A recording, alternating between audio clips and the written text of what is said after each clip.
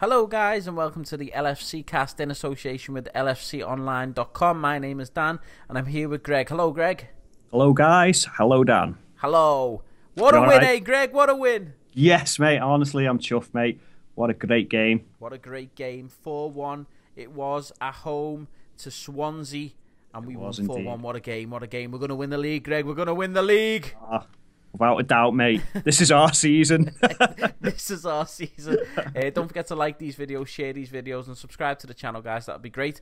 And before we continue, we're going to say some score predictions from the previous video. Greg, what were the score predictions?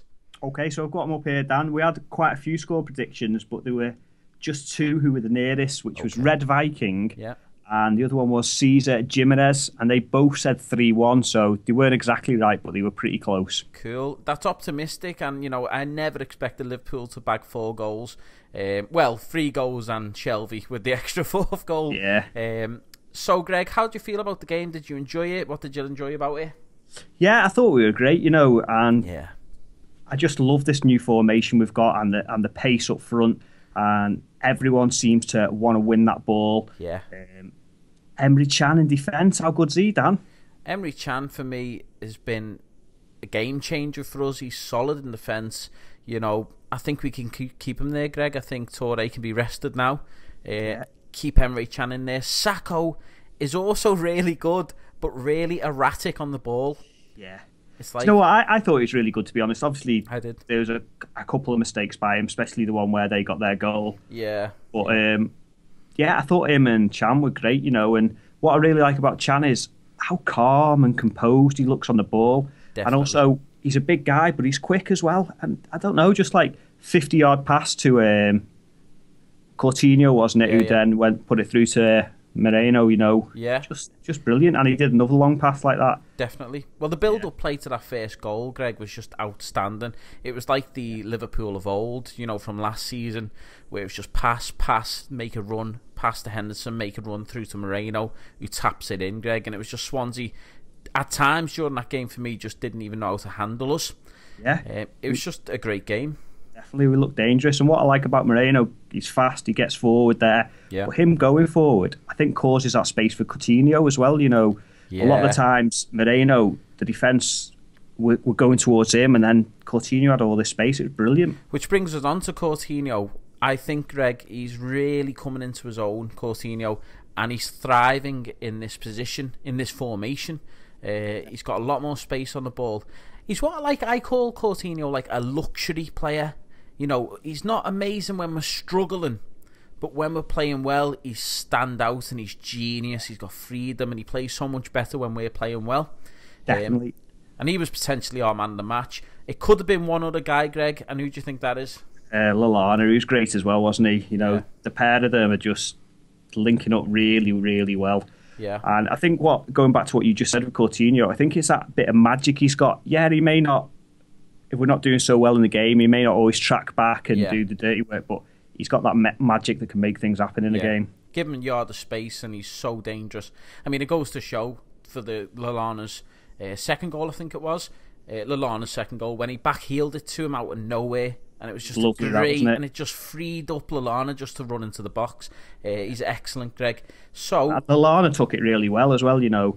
Yeah. And Coutinho, it wasn't a similar flick, but it's another good flick in the last game as well with Sterling, wasn't it? Yeah, over the back of his head. Yeah. Brilliant. So, I want to say about Lallana as well before we move on, Greg, is that his 2 goals for me showed both sides of his game. And I read this on BBC and I completely agree that his first goal where he ran towards the keeper, bounced off him and went in. I know it wasn't a great technical goal, but it shows his determination. It shows, you know, he's willing to get stuck in, and the chase everything down. Yeah, and the second goal shows his skill on the ball. He's just got, but he seems bow-footed to me. Yeah. Do you know what I mean? He can score with any foot, and he's just an excellent player. Greg, who's your man of the match? Okay, well, it's definitely between them pair for me. I think I'm going to go for Lallana because of the couple of goals he got, and I've read a lot of people are saying Coutinho, which, you know, I don't disagree with as well. I thought he was great. Yeah. What do you think, Dan? I'm going to go for Coutinho, you know, because I just think Lallana, don't get me wrong, if I could have easily chose Lallana, but Coutinho for me is just showing form at the moment. Brilliant on the ball, brilliant touch, and he's making the other team play better because he's freeing everyone up. He's great for me, and it gives us a problem now, Greg, doesn't it? Because Gerrard was rested last night.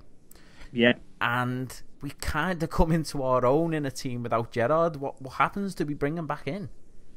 Definitely. Well, that's the decision, isn't it? You know, I think we should do, but not necessarily straight away. You know, bring him in, let him have a rest if need be. But what I thought was great is lately we've been looking like uncertain and a bit flat when Gerrard's been on the bench, and we've been waiting for him to come on. And it wasn't like that last night, which I'm a massive Stevie G fan, but I thought that was great. You know, we weren't looking for our captain, we weren't looking for Gerrard to come on. No, I agree. So well without him, so I thought that was a real positive. It's such a positive that we didn't have to rely on him. We've got some individuals there who are doing great, and another one who a bit unsung, and I know I've criticised him quite a lot, Greg, was Henderson. Was on fire last night. He was controlling the game as much as Lallana and Coutinho, so he deserves his place as much as anyone.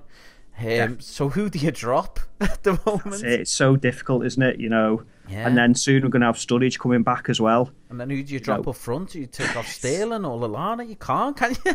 No, but I suppose that's the problems you want to have. You know, a couple of months ago we had the problem where players weren't performing. You know, and then who do you bring in? What do we do? But I'd prefer to have this problem than that one. I would completely. And also, Greg, let's talk a little bit about Shelvey.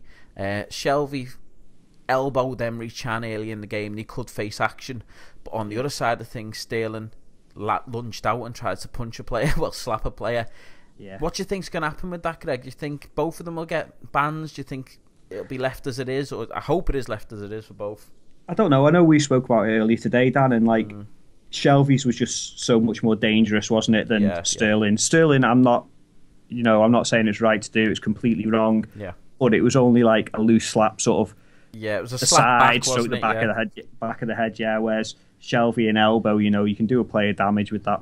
Yeah, so. I've heard reports that he might face action, Sterling, which I'm a bit gutted about. But let's hope that gives Balotelli an opportunity to try and get a couple of goals, because when he come on in the end of the game, I actually thought he played all right, Greg. You know, he had a couple of chances. He looked like he wanted to play. So let's keep him. Let's keep Balotelli, I'd say. Definitely. And the other thing for me, Dan, is top four. You know, I was saying a couple of podcasts ago, you know, that's drifted away. We can't do it. We're only 5 points away from the top four now. I know, yeah. You know, it's mad, that, isn't it? You know, it's so close in the middle of the table between a lot of teams, and it looks a lot more realistic if we can carry on this form. Yeah, and you know, Arsenal play Southampton, don't they? Yes. So, if they get a draw in the next game, I'm sure they're playing each other next. I'll have to check that and verify it, but if they get a draw and we get a win, we're only a few points off. Yeah. So, crazy times, Greg. Crazy times. Definitely. And if you think about it, Greg, we're only like 50 points off Chelsea. Yeah, we can do this, Dan.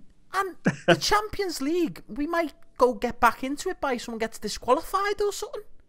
Do you know what? I hope no one listens just to the beginning bit of the podcast where it's saying we're going to win the league and think, oh, these guys know nothing, just switch it off. They stop listening 50 seconds into the podcast. Yeah.